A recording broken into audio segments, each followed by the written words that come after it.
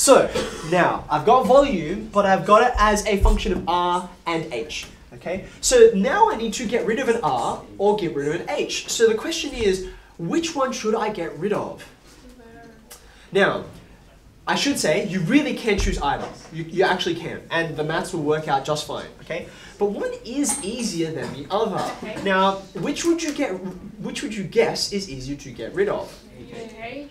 Now, the H is easier to get rid of. The question is, how do I know the H is easier to get rid of than the R's, okay?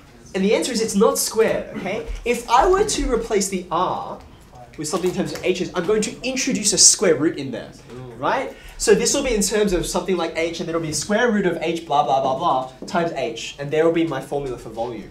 That's gross. Don't want to do that. So therefore I'm going to get rid of R, okay?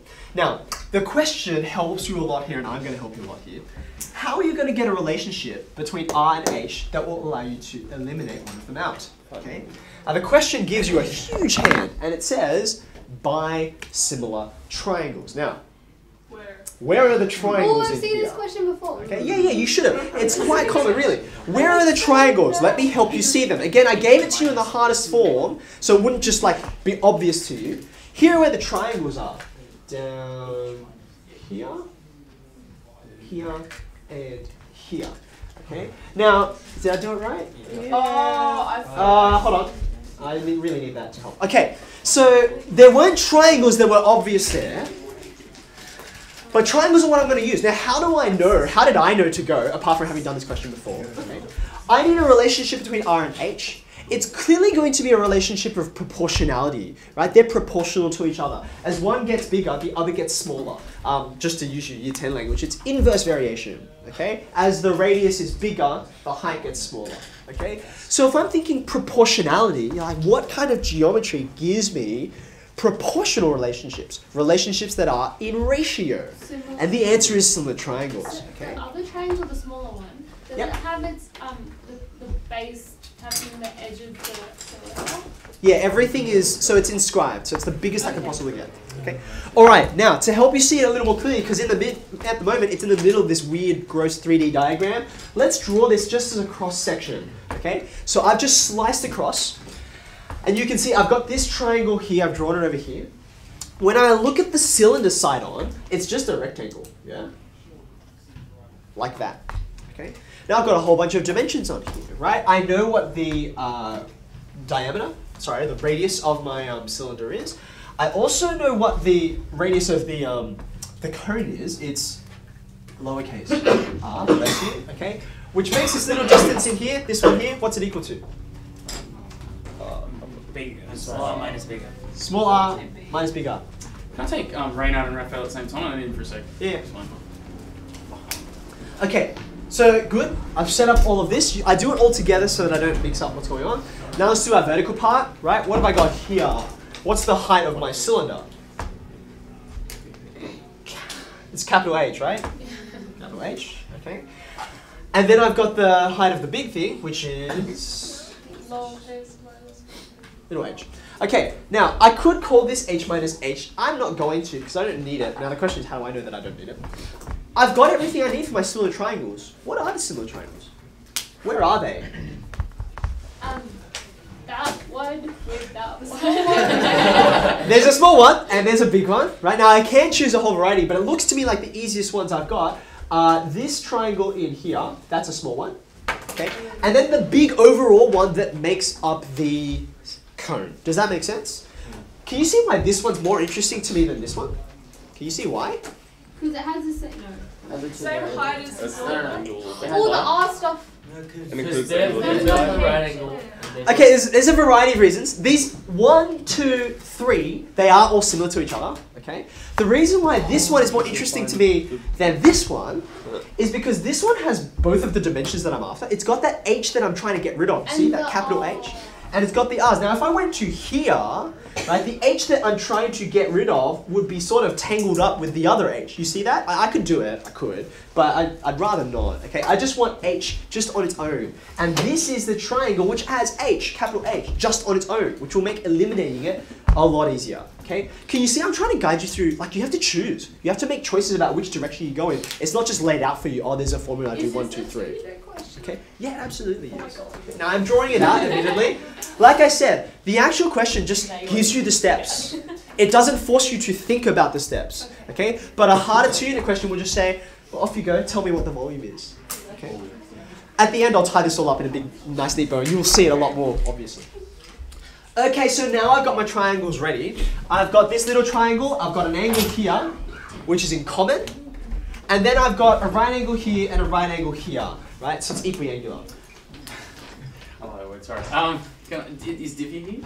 I'm in for a minute. Yeah, it's fine. That's good. I don't need anybody else. Okay, thank you. Okay, so I'm not going to labor the point. I'm just going to get the statement out that I need. Depending on the question, they'll ask for more or less detail. But all I want is the statement of proportionality, right? So I've got a little triangle in here, right? The big H, what does it correspond to? What side does it correspond to? I'm comparing one triangle to another, right? So it corresponds to the height of the big triangle. Height in the little triangle, height in the big triangle. Yes? It's a bit confusing that they've done big and little backwards, but anyway, okay? What am I going to compare that to? I'm going to compare it to this width and this width. Do you see that? Little width, big width. Okay. So I've got R, take away R, all over little r. Are you okay with that? Okay, now almost there. All I wanted was to get rid of that H, right? So if I get him on his own, like so, it doesn't look very nice. But don't forget, little h, little r, and little r again, they're just numbers. They're just numbers. So I'm done. That's it, right? That's what I'm going to use and put it into the volume, okay? So now I can say, therefore, the volume is, not in terms of two variables, but just in terms of one, pi r squared. And then this guy, right? H, r minus r all over r. It looks weird. I know it looks weird, but how many variables are there? One. There's just one. There's just the capital R, okay? So I'm there. I'm ready to differentiate with respect to the radius, okay? Which is really good. I'm in a good position. That was some hard mental work, okay? Like I said, you often get guided through it, but I wanted you to sort of work with it before you knew what the answer was.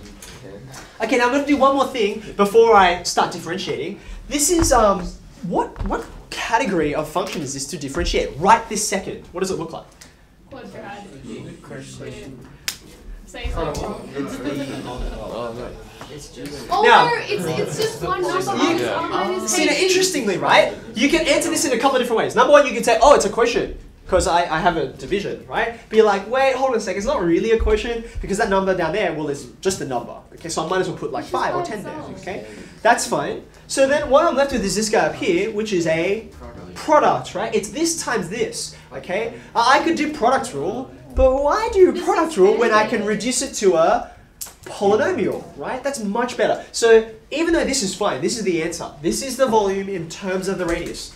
I'm going to do one little thing to make it a little bit neater. I'm going to put this guy at the front, that's the coefficient, right? And I'm going to put that capital R squared inside, right? I'm going to expand that a little bit. So I'm going to get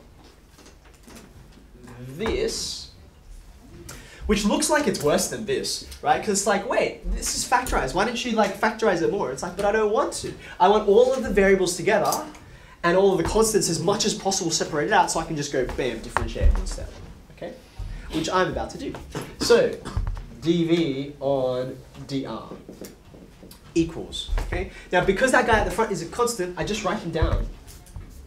No big deal, okay? And then to deal with this, it's just a polynomial. No fancy rules required, okay? So what does this become?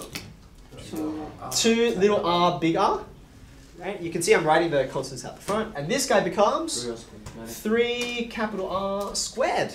Done. That's not hard, right? In fact, it's all really downhill from here.